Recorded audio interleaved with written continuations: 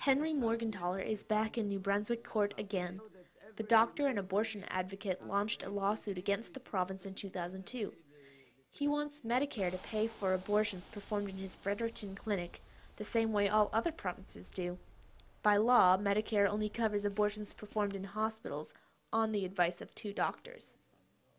The province's attorney says only a woman who has had an abortion should be able to sue for compensation. Morgentaler argues that he has public interest standing, meaning he can argue the constitutionality of the law. UNB law professor Carissa Mamathan says asking a woman who is actively seeking an abortion to bring the case to court herself would be ineffective.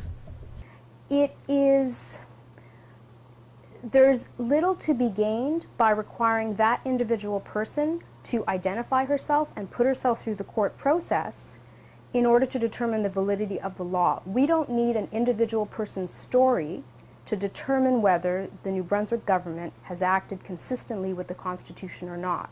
Of course, the case is not without controversy. Pro-life campaigners say taxpayers shouldn't have to foot the bill for abortions.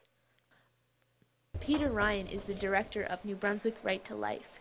He says that if Morgentaler is given public interest standing, so too should his group. Another thing that's especially troubling for us, New Brunswick Right to Life tried 4 years ago to enter into this case as an intervener, which means that we would represent taxpayers, the unborn, and women.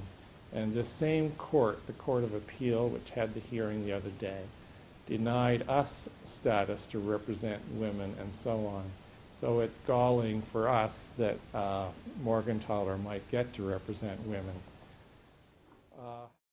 The New Brunswick Court of Appeal has withheld its decision for at least a few months. However, in other provinces where Morgentaler has brought this issue to the courts, he's always won. For Stu Journalism, this is Bailey White.